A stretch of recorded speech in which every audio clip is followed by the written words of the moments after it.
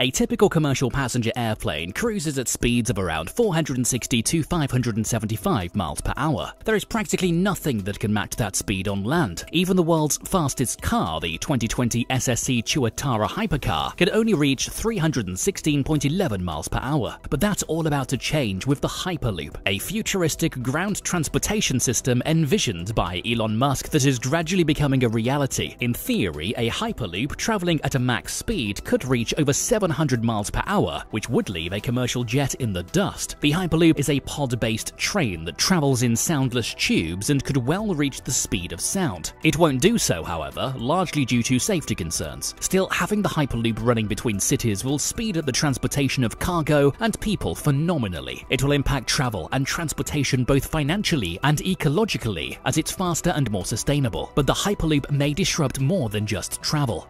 When did Musk first envision the Hyperloop? It was way back in 2013 that Elon Musk first coined the term Hyperloop. And I have a name for it, which is called the Hyperloop.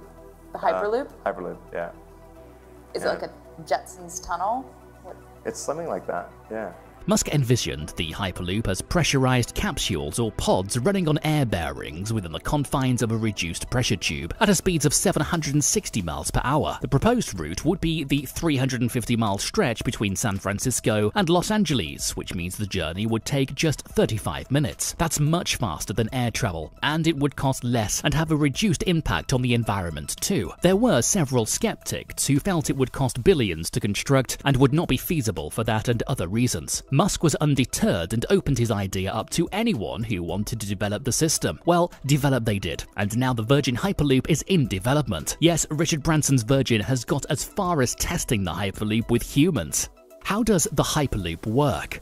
In a nutshell, the Hyperloop is a pod running on magnetized tracks within a vacuum tube, either within a tunnel or below the ground. In a Hyperloop, capsules or pods are transported through a steel tube that is a particle vacuum. Like pucks levitating on an air hockey table, the pods will run above the tracks with each capsule floating on a 0.02 to 0.05 inch layer of air. Virgin's Hyperloop 1 is now using passive maglev technology in this way. Maglev is also the technology being used for the Japanese high-speed train line being developed between Tokyo and Osaka. The technology involves accelerating and decelerating capsules with the help of linear induction motors located along the tube. The reduction in air resistance and rolling resistance would then allow the capsule to glide at high speeds. The first human test run. Virgin One was the first company to perform a full-scale Hyperloop test integrating all components of the Hyperloop system, including vacuum, propulsion, levitation, sled, control systems, tubes, and structures. The company reached another milestone in November 2020 when they conducted the first ever test run involving humans. Virgin One co-founder Josh Giegel and head of passenger experience Sarah Lucian traveled in a pod on the company's test site Devloop in Nevada, where the capsule ran at a speed of 172 kilometers per hour. Virgin One has also reached an agreement with the state of Maharashtra to create the first commercial Hyperloop system in the world, running between the cities of Pune and Mumbai. A flight between the two cities takes around 50 minutes to cover the distance of 120 kilometers. In contrast, the Hyperloop will take just 25 minutes. This billion-dollar project to develop a Hyperloop line in India will make India, and not the US, the first country to have Hyperloop travel. Hyperloop TT is taking Hyperloop international. Going one up on Virgin One is Hyperloop TT, or Hyperloop Transportation Technologies, the first Hyperloop company located around the world. In fact, with a fully fledged international workforce, HTT has already been making deals to build Hyperloop tracks on routes in countries like China, the Ukraine, France, the UAE, and the state of Andhra Pradesh in India. Of course, HTT will also develop a 5-mile Hyperloop test track in the US between San Francisco and Los Angeles. HTT has also been commissioned to conduct studies to set up a Hyperloop system connecting Vienna, Austria to Bratislava, Slovakia, and Bratislava to Budapest, Hungary, at a cost of $300 million. How will Hyperloop change travel? The Hyperloop system is being largely seen as a faster, more convenient and cheaper means of travel. It sounds like the ultimate holy grail of transportation. It will be far less stressful than other forms of travel with autonomous systems featuring different sized cars or pods that operate on a on-demand basis. This is definitely going to disrupt conventional travel. If there is an option for customized pods, then we could even have an Uber Hyperloop pod running within a common general tunnel. With on-demand pods, customers wouldn't need to show up at a certain time like they do to catch a bus, train, or plane. Instead, people would have a more relaxed commute. The Hyperloop might even make air and train travel operating along the same routes obsolete. Hyperloop-linked cities will change why and when people travel.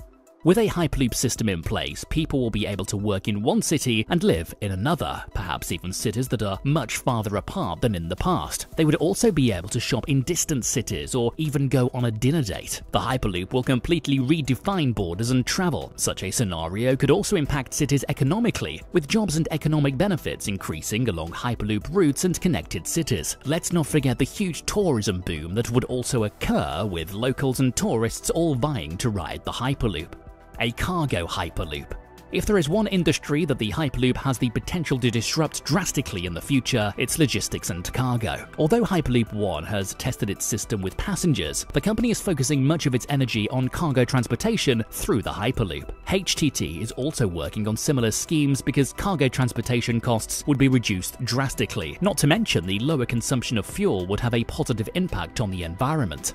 A drastic change in logistics. To transport cargo today requires billions of dollars and requires going through the busiest seaports and airports. In Long Beach and Los Angeles alone, more than 13,000 trucks haul goods to warehouses and rail yards, burning up an estimated 68 million gallons of fuel. With that much fuel, you could travel to the moon and back 100 times. According to Alan Morrison, Senior Research Fellow at the Center for Technology and Innovation, PwC, it wouldn't be difficult to transport 40-foot containers in Hyperloop pods built for the purpose and load. These could be sent hurtling at high speeds down a giant pneumatic tube at 700 miles per hour to its next destination. In fact, the tube could also be powered by solar to make it even more energy efficient and eco-friendly. While such infrastructure would cost billions, in the long run, there would be a phenomenal gain. The Hyperloop will indeed disrupt more than just travel. It will revolutionize logistics in several parts of the world and reduce our carbon footprint.